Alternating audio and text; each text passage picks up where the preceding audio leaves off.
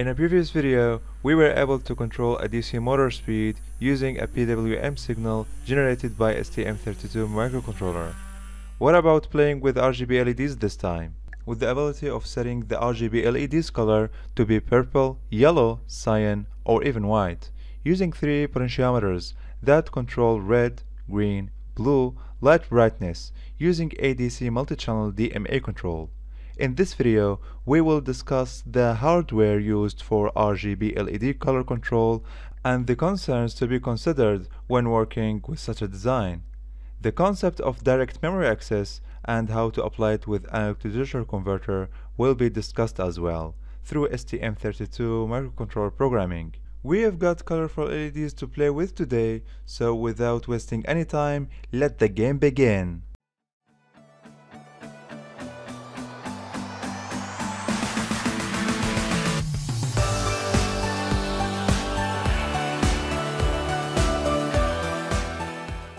To understand what is going on here, we need to know that one RGB LED consists of red, green, blue LEDs, and they are available in SMD or DIP packages, where the anodes or cathodes of the LEDs are tied to one pin. While in this SMD RGB LED that I have here, well, anyways, in this type of package there is no internal connection between the LEDs. So we need to apply a potential difference to all the LED anodes and limit the LED's current using resistors connected to their cathodes. And by doing that we can see the following.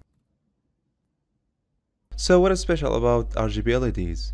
Well, technically, using these three colors, it is possible to display more varieties of colors by playing with each color brightness using pulse width modulation. So we need three PWM channels to control only one RGB LED or a group of LEDs connected in parallel.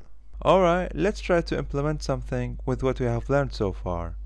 Say we want to connect several LEDs in parallel configuration. First of all, we can hook all the anodes to 5 volt and connect all the red LEDs cathodes to one resistor, and we can do the same thing with green and blue LEDs. After that, connect each branch to the collector of an NPN transistor to be able to derive the LEDs via PWM channel of a microcontroller. And to control the PWM signals percentage, we can connect 3 ADC pins to 3 potentiometers and play with the PWM signal on time according to the readings we are getting from the analog to digital converters when rotating the potentiometers knobs.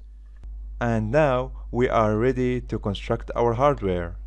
I have soldered 5 RGB LEDs using the parallel configuration we talked about on a piece of breadboard, and connected the LED's cathodes to 3 NPN transistors, which will be derived using 3 PWM channels as we discussed before. USB socket was soldered to the board so it can be powered using a USB cable, which can also power my STM32 microcontroller board using this terminal, which is configured as shown. Well, although this board does not have the best design ever, I think it will serve its educational purpose. Having completed the hardware part, let's jump into STM32 microcontroller programming. First of all, we do our usual serial wire and clock configuration. Then 3 PWM channels are configured at timer 2 with a period of 255 and a prescaler of 71, making the PWM signal frequency be 220 kHz. Which can of course be handled by the BJT I'm using. To control the generated PWM signals on time through potentiometers, we need to configure 3 ADC channels to read the varying voltages resulting from the potentiometer's shaft rotation. And since the voltage reading process will repeat constantly, it is a better idea to run this task over direct memory access feature, or DMA in short. To understand what DMA is, we can imagine it as a small controller that does routine jobs without the interference of the main CPU, since DMA can access both the RAM and peripherals, which serves our purpose, so the DMA can read the values from the ADC and place them in the RAM, so the CPU can adjust the PWM signal on time according to the read ADC values. Alright, DMA seems cool, right? To implement DMA with 3 ADC channels on CubeMX, go to ADC settings and enable scan conversion mode to scan multiple ADC channels. And continuous conversion mode is enabled to scan all the determined channels continuously. The number of conversions is set to be 3 because we have 3 inputs, channel 3, 4, and 5. Then we assign the channels we are reading from to the ranks, so the reading operation is done in order.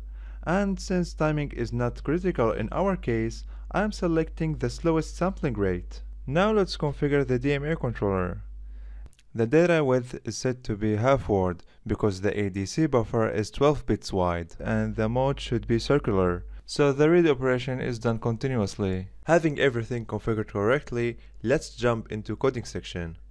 Alright, so first of all, an area in the RAM is allocated for the DMA to write ADC readings. After that, the ADC is started with DMA and the array address with the number of ADC channels is passed to this function to do 3 readings per cycle. After that, 3 PWM channels are started. Inside the while loop, the read data by the ADC DMA is passed to the capture compare registers to update the PWM signals on time. One last thing to mention is that shift right operation is done to cut off 14-bit value into 8-bit value because remember that we had set the timer period to be 255. You can of course set the timer period to be 4095, so you can skip this step, but keep in mind that this will reduce the PWM signal frequency. Alright, now let's see how the whole system works in practice.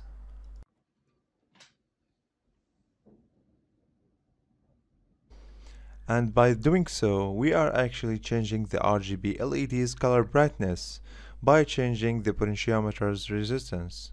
Well, I am aware of the fact that using potentiometers to change the LED color is not quite convenient at all.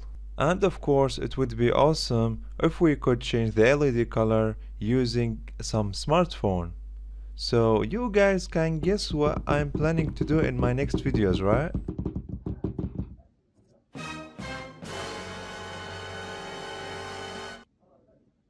This is a good point to finish this tutorial. If you have learned something new, please tell your friends about useful electronics. Let me know what topics you want to be discussed in the upcoming videos in the comment section below. Thank you for being with me today. Stay tuned and bye bye.